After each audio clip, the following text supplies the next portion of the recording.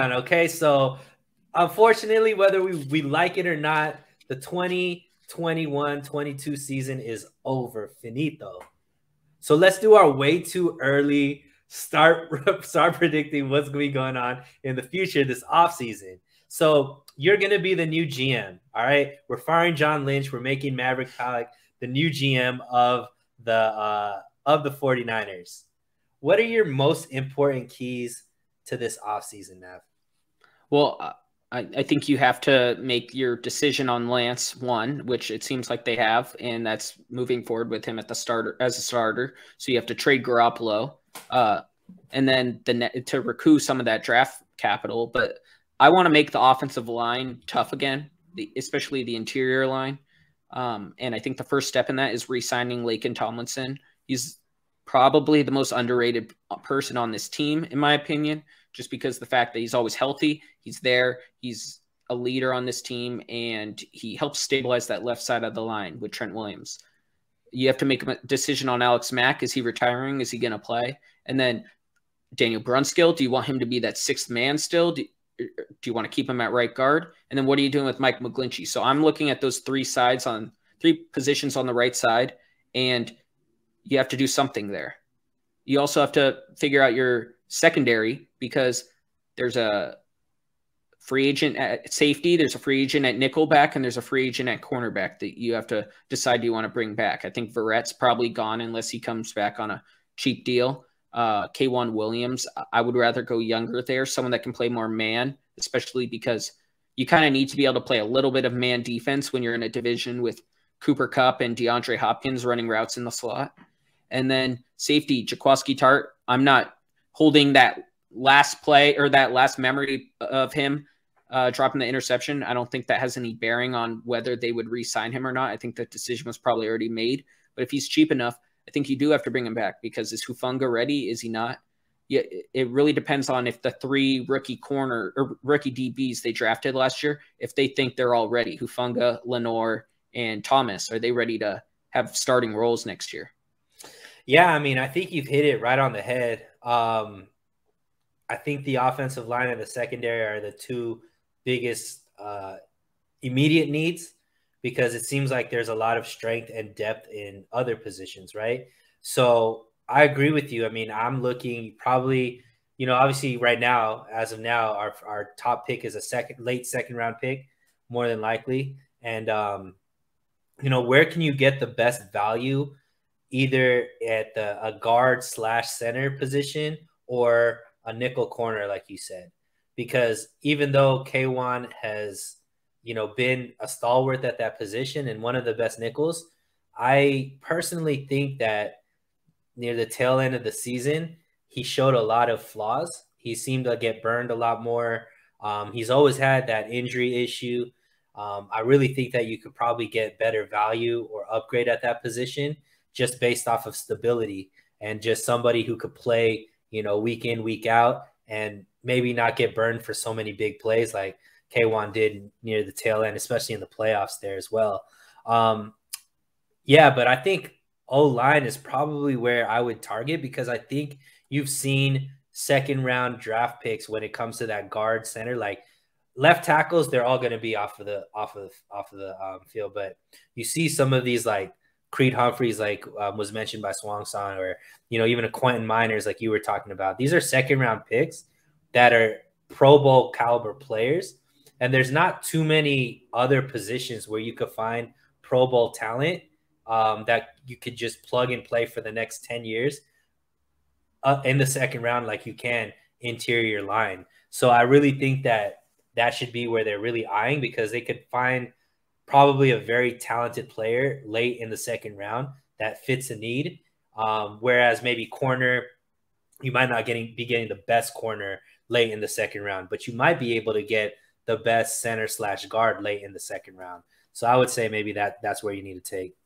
And that's why I think Laken Tomlinson's so important because I would love if they drafted offensive linemen. A lot of the offensive linemen last year were some of my biggest draft crushes, but right now I don't feel 100% confident in this regime's ability to draft offensive linemen, just the way every O lineman they've drafted has panned out.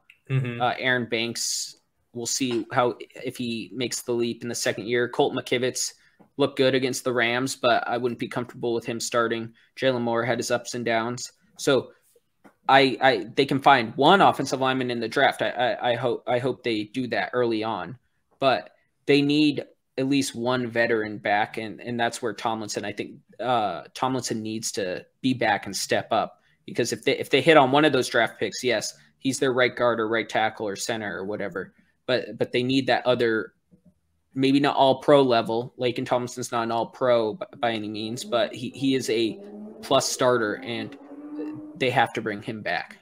Yeah. I mean, you hope he just doesn't price himself out, right? Because I think he thinks he deserves really big money, and they already made, they already paying the left tackle the most money of any offensive lineman. I don't know if they could, give him the type of money that he's looking for. So we'll see. But I do agree with you. I mean, you are right. 49ers haven't had a great track record of drafting offensive linemen. Maybe it's a position where they might try to find another steal like they did with,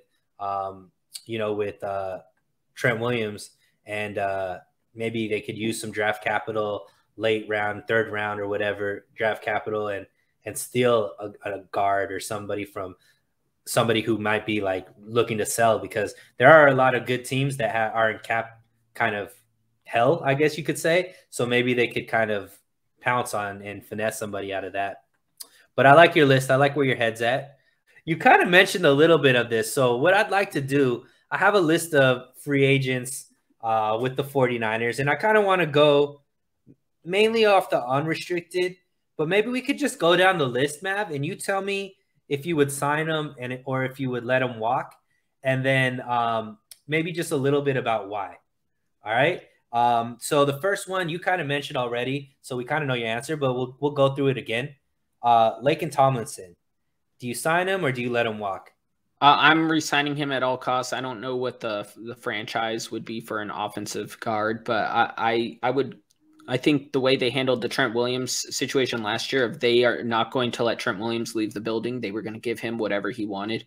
I think they have to do something similar with Laken Tomlinson, just because I was looking at the guards. There's obviously Brandon Scherf is good, but he also has injury problems. Your whole offensive line has injury problems except for Laken Tomlinson. I think you have to get that guy that is going to do the right thing, always be on the field and be a leader. So he's my number one priority. I like that. Okay, cool. I agree with you. I think Laken Tomlinson and Trent Williams have a chemistry there. I think if you could re-sign him, Trent probably has another good 2-3 years in him. If Laken could, I think maybe doesn't have the same upside as Trent, but maybe together they could still solidify that left side of the offensive line for the next 2-3 years, which would give, us at least enough time to see Trey kind of go into his own. So I agree with you with that. Here's a tough one, man. Jason Verrett. If he's willing to come back for less than $2 million, I would definitely have him back. That's no problem. That's essentially a vet minimum. Anything under 2 is nothing too hard on the cap. I think he would have to earn his starting spot. I think they can't do what they did this season, which is what I think you were touching on earlier. They can't bank on his health. He has to come in as the third or the fourth corner. And if he ends up being thrown into the lineup, that's great. Essentially what happened in 2020. If he becomes the starter and he's healthy, that's great. But you cannot be like, hey, Jason Verrett's one side, Emmanuel Mosley's the other, Ambry Thomas is the backup. Because that will end up backfiring, and you will end up having no one to back up Ambry Thomas, and we'll end up with Dante Johnson again as the top outside corner opposite Mosley. Right. Now, I agree with you. I think Jason Verrett's upside is just too much to let go of, but I'll play devil's advocate here. Do you waste another, quote unquote, another roster spot on a guy like Verrett, who instead of bringing in somebody maybe younger that you can develop and keep long-term with the team, versus keep a Verrett who might just be rehabbing, the whole time on your roster? Well, I think if he gets injured, you just put him on IR right away, free up that roster spot, and then just cut bait basically with what Dee Ford was, where if he's not going to play, we're just going to put him on IR and wash our hands clean of this. Same with Weston Richburg. If he's not going to come back, let's just end his season now, get that roster spot. I think that's what you would have to do with Verrett if you bring him back. Is if there's any sign of injury, you either cut bait or put him on IR. No waiting around with him. So, what about if there's another option of maybe not as upside talent, but somebody that can stay healthier longer? Do you just let Verrett walk and go after that type of player is what I'm saying? Because so like a Dante Johnson type, are you saying? Yeah, Dante Johnson, but maybe even, I mean, I like Dante Johnson, but let's just say, because I know people are up and down on him, let's just say even somebody a little bit better than Dante Johnson. But, you know, do you take the roster spot with him or do you let Jason Verrett walk? As long as Verrett's cheap, I'm fine with taking a flyer for under $2 million on a backup cornerback. I think that the upside is there. And worst case, he's hurt in your back where you started. And those mid-level corners, as we saw with Josh Norman, aren't anything to write home about, but they're serviceable as long as you have a good pass rush. And that's why you got to invest in the pass rush and hope your $1.5 million Verrett and Emmanuel Mosley and Ambry Thomas investments work out. Okay. I like it. Going to the defensive line, DJ Jones. So this is somebody who played obviously inside alongside with Armstead, a little bit up and down. Wanted him to be more of a run stopper than he actually ended up turning out to be. But is he worth bringing back? And we can't just make everybody's contract feasible for the 49ers. So like realistically, is DJ Jones somebody you'd bring back or would you let him walk? I'd love to bring DJ Jones back, but I think he'll end up being too expensive. I tend to lean toward, when you're building defensive line and re-signing guys, I tend to lean toward the edge and making sure your edge rushers are taken care of. I think the Niners have a lot of depth on the inside, especially with Kinlaw back. I know we can't assume Javon Kinlaw will ever play a game, seems like, but if he is there, Kinlaw, Armstead, Kevin Givens, if they bring Mo Hurst back, who should be inexpensive on the inside, I think it'd be better to bring back Arden Key at $4 million than it would be DJ Jones at $10 million, $9 million, whatever he's going to make. He might make a lot. I think something similar around 3 years, $21 million is what it might end up being for DJ Jones if we're going low on it. So that might be too expensive. So I'd rather go the Arden Key route and have that versatility.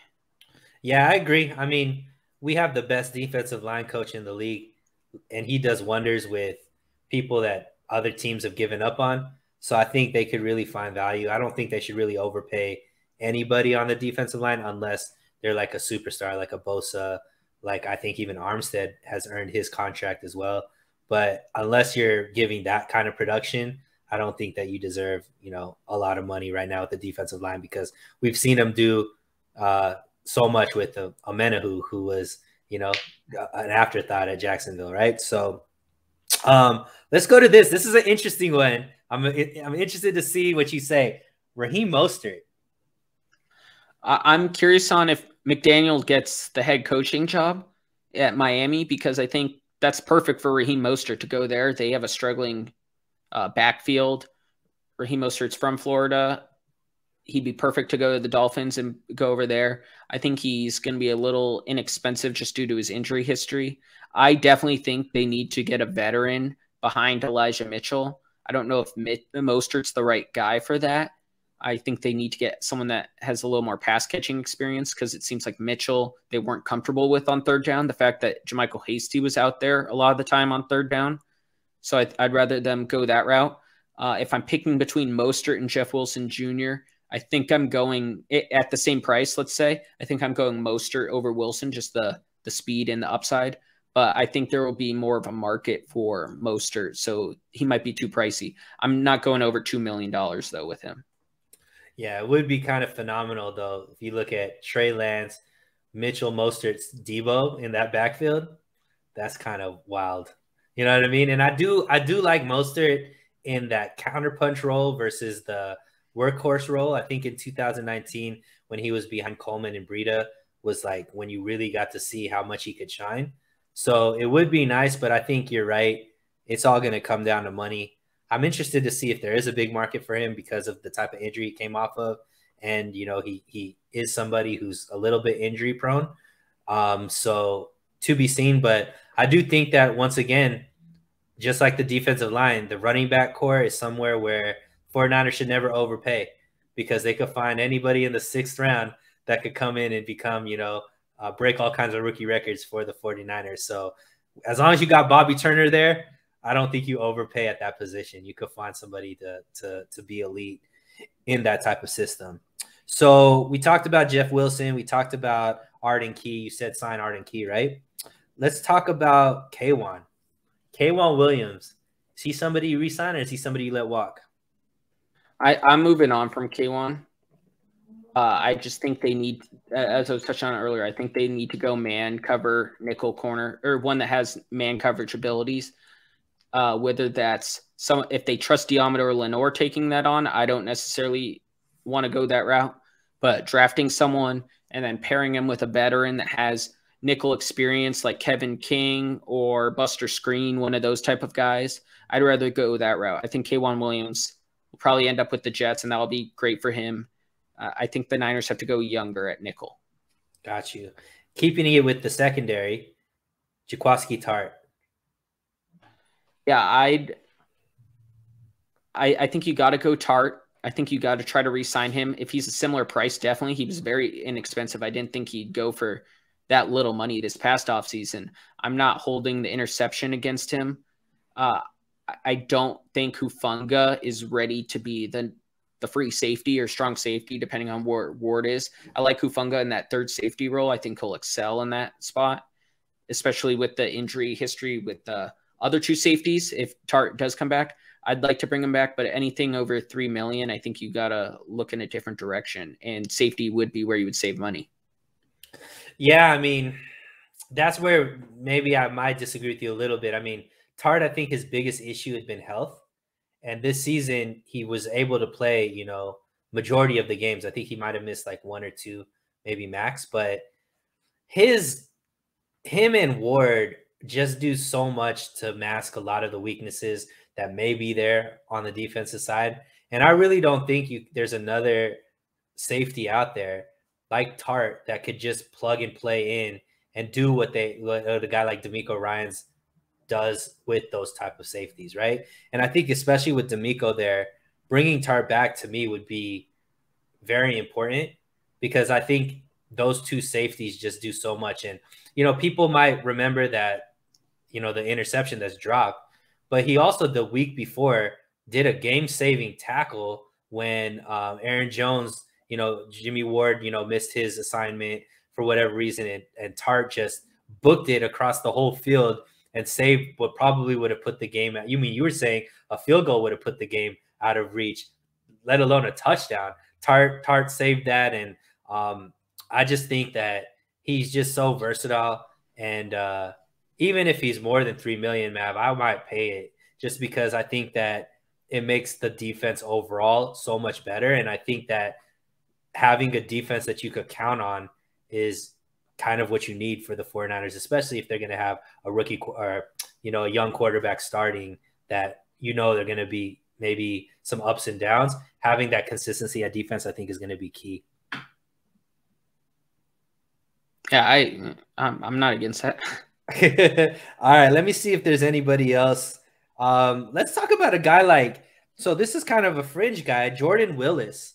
So Willis obviously had, the suspension for the first half of the season. Second half of the season, he came in and he made some very, very impactful plays. I mean, obviously, the game you were talking about in against Green Bay, Jordan Willis might be the game MVP of that game with all of the plays he made on special teams. But is that somebody that you bring back just because of his versatility and, full season of him? What would you want to see what that looks like? Or is that somebody that is kind of just somebody you let walk? I think Jordan Willis is definitely someone I would bring back. I like how much he's improved under Chris Kocurek. And I think that's someone that if they gave a nice little investment, they've already put investment in him, just trading a draft pick for him and getting him over here and then re-signing him. I think that's someone they need to see his development out.